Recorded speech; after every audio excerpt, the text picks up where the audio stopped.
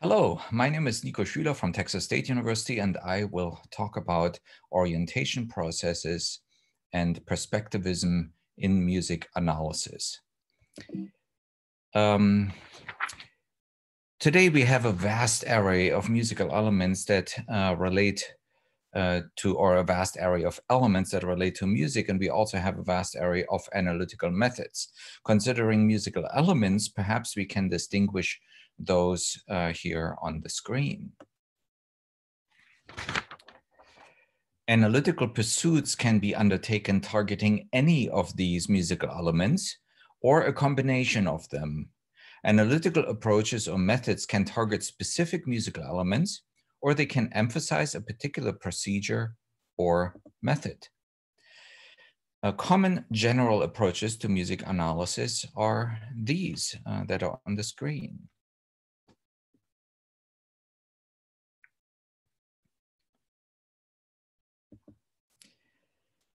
The list of specific approaches and methods of music analysis is very long, and you don't have to read all of them.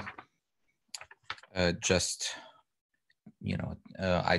put them up here to get an idea of the vastness of analytical methods.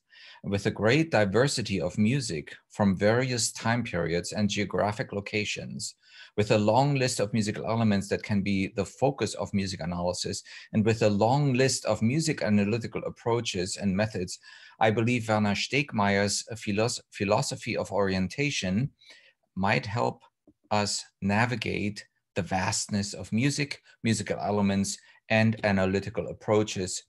As I quote, orientation involves finding paths through the terrain of all the circumstances. End of quote. That is Stegmaier quote. I presented a more extensive version of this paper in Belgrade last year. This short version provides a few key thoughts of Stegmaier's philosophy of orientation to music analysis and a couple other examples. So Stegmaier's philosophy of orientation. Stegmaier published his monumental philosophy of orientation in 2008 and a shorter English version in September 2019. My quotes will all come from this latter English language edition from 2019. We require orientation wherever we are and whatever we do. If we analyzed a piece of music that we have never analyzed before, we need to orient ourselves. But any orientation, I quote, is preceded by other orientations. Orientations are always reorientations, end of quote. Werner Stegmaier's goal has been to investigate the conditions and structure of human orientation, and his philosophy of orientation, I quote, clarifies how individuals, despite their different orientations, are nevertheless able to find hold within their orientations successfully, communicate with each other, and at the same time continually renew their orientations, end of quote. But orientations may also fail and thus fall into disorientations, but usually we can regain orientation. What is orientation? Orientation is, I quote, usually understood as an achievement in finding one's way in a new situation, end of quote. But orientation really precedes all definitions because we need to have already been oriented in order to define something. Orientation becomes questionable when we don't succeed, which means when we are disoriented. This point is especially important for any research in which our goal is originality. We want to pursue a music research project that nobody else has done. We want to answer research questions that haven't been answered yet. While we use prior orientations, original research requires new or reorientations. Stegmaier provides a three-step explanation. In the first step, orientation is the achievement of finding one's way. In the second step, orientation is the achieving of finding one's way in order to find promising opportunities for action. And in the third step, orientation is the achievement of finding one's way in a situation to make out opportunities for action to master the situation. End of quote.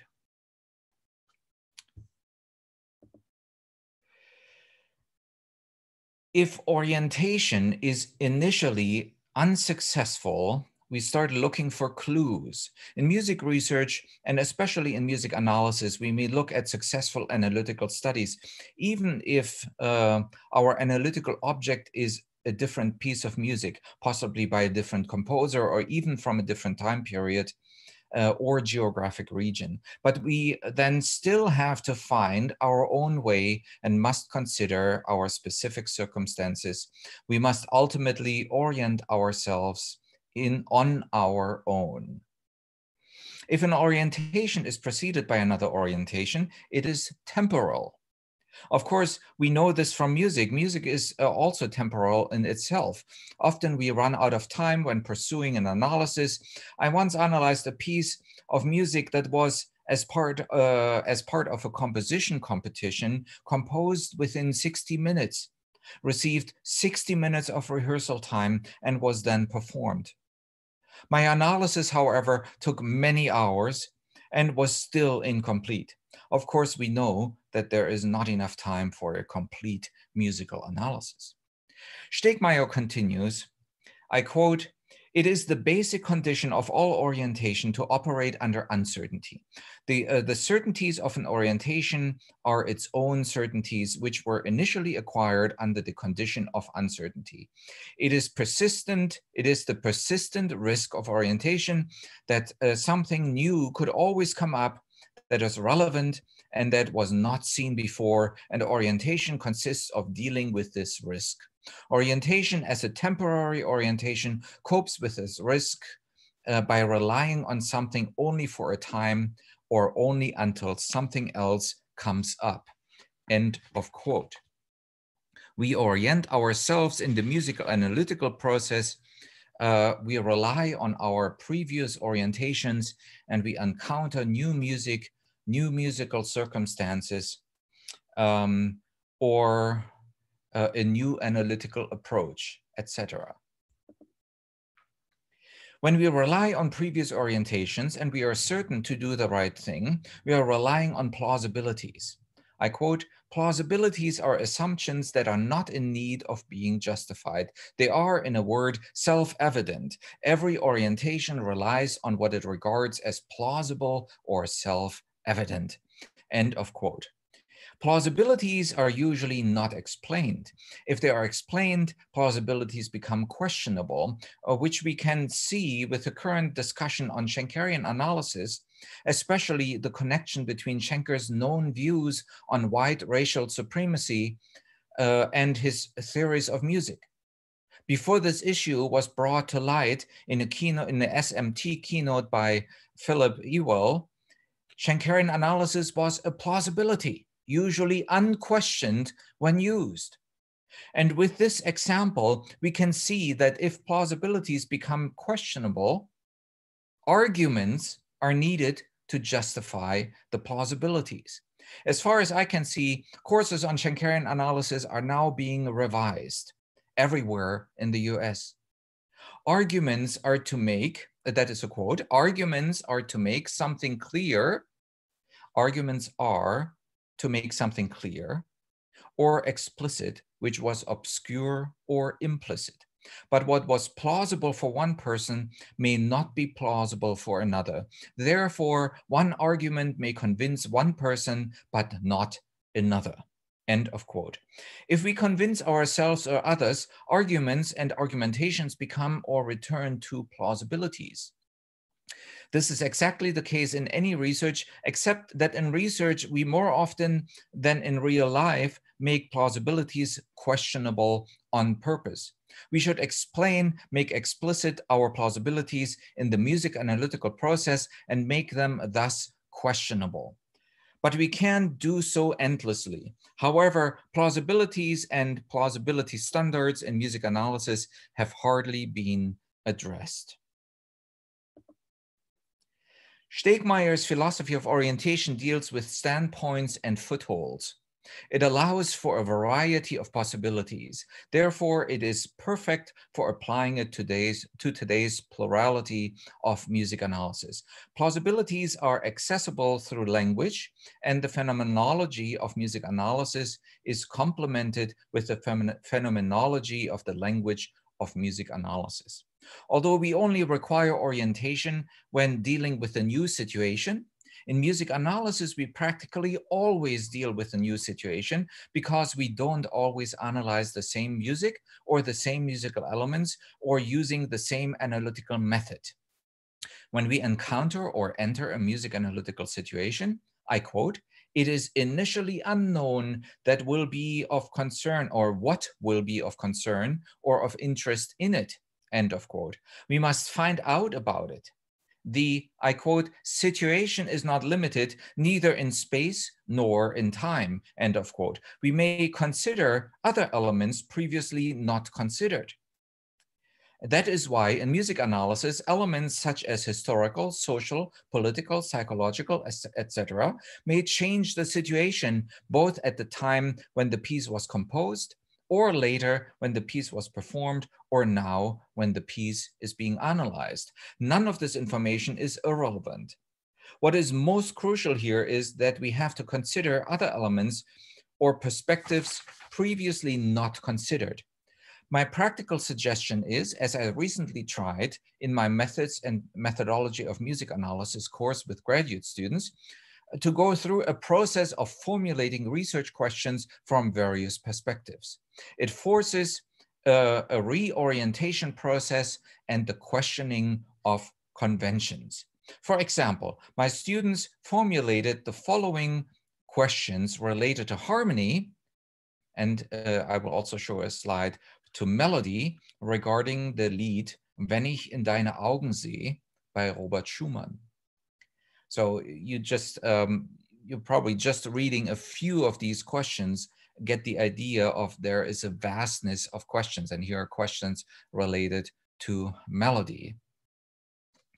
And some are somewhat trivial, some are interesting, and some are questions that we usually don't ask. Of course, one can expand this to all the other musical elements. So this is by no means any complete list. The possibilities, I switched early. The possibilities of asking questions are manifold and extensive. In Stegmaier's words, I quote, "The situation of orientation can eventually be defined only negatively as that from which nothing may be excluded as irrelevant," end of quote. In the situation, we are open to all and everything. The orientation then limits the situation that is being explored, or it may broaden or shift its focus at a time.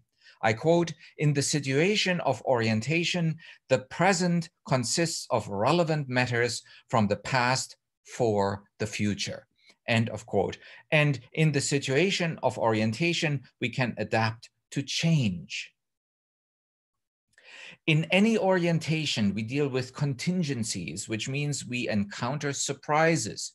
In music analysis, such surprises can be harmonic progression, not or less frequently encountered before, unusual rhythmic or formal structures, different use of motives and themes, or even an entirely different kind or style of music, etc. The list is endless. These surprises or irritations, agitations, or unsettlements, as Stegmaier calls them, create the need for orientation. I quote, "Agitation or unsettlement is the basic mood of orientation," end of quote. In my methodological writings related to music analysis, I have been insisting on the importance of formulating goals and research questions before pursuing the analysis. But orientation does not begin with such goals. Orientation, I quote, "begins with the viewing of the situation in order to look for promising options and opportunities for action," end of quote, which Stegmaier also calls finding meaning. Once we have an idea of promising options and opportunities, we formulate goals. That means we decide on goals. We decide for some goals and thus against others. We look for an overview of the situation. When the view is unclear, we are unsettled. When the view is clear, we are calm. However, when the view is clear, we only pay attention to what is in sight.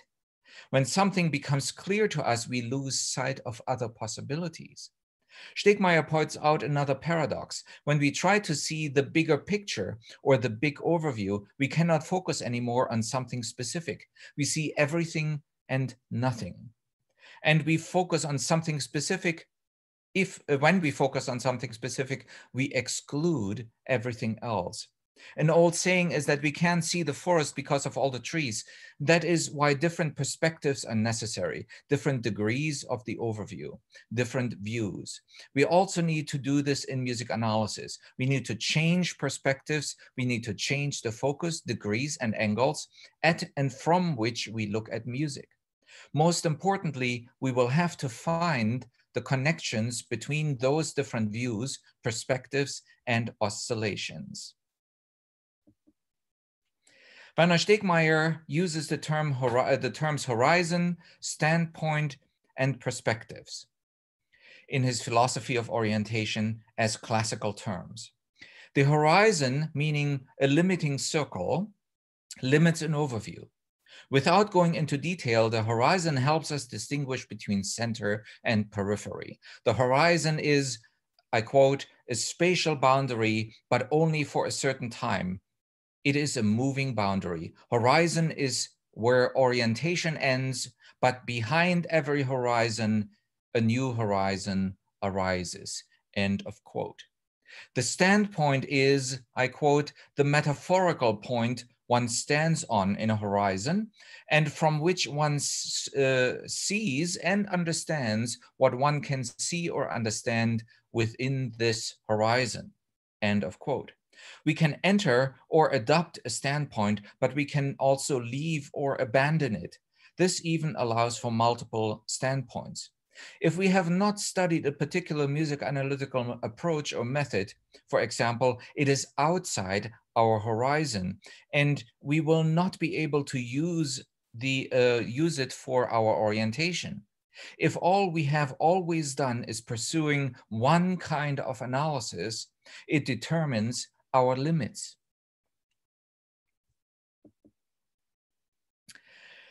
Stegmaier points out that science, art, and religion, I quote, create much larger leeways in the engagement in their objects, end of quote.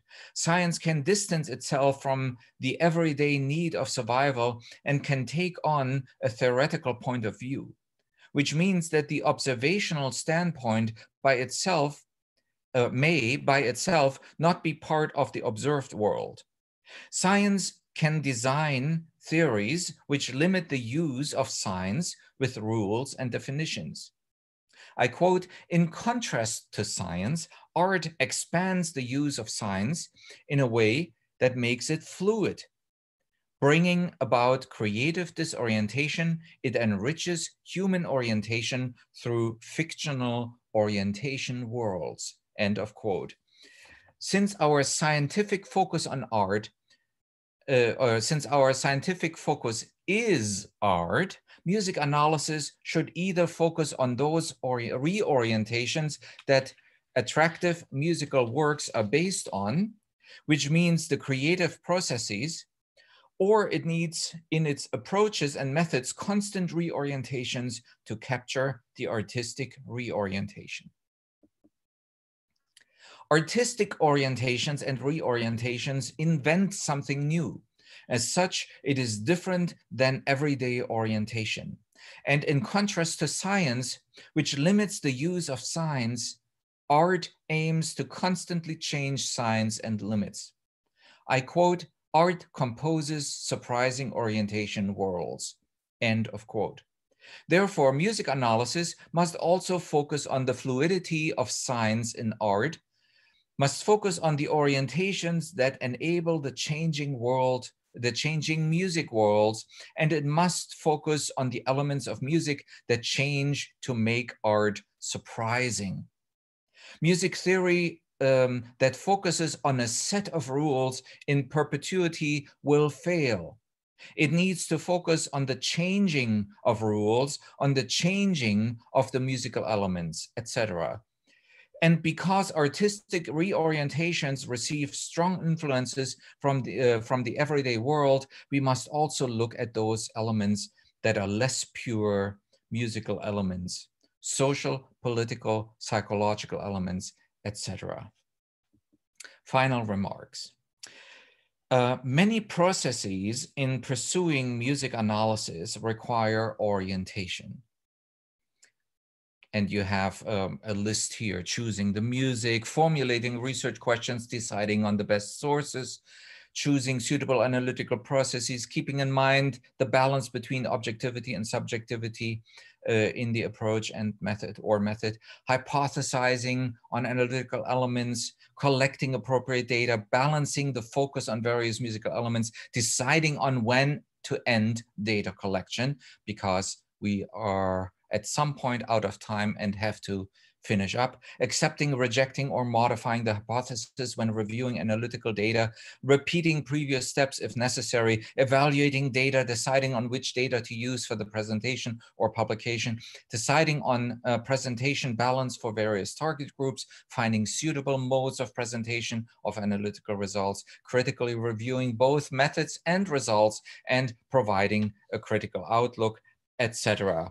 The success of our music theoretical or analytical endeavors depends on our orientations in our globalized, multimodal, interdisciplinary, and ever more digitized world with a sheer vastness of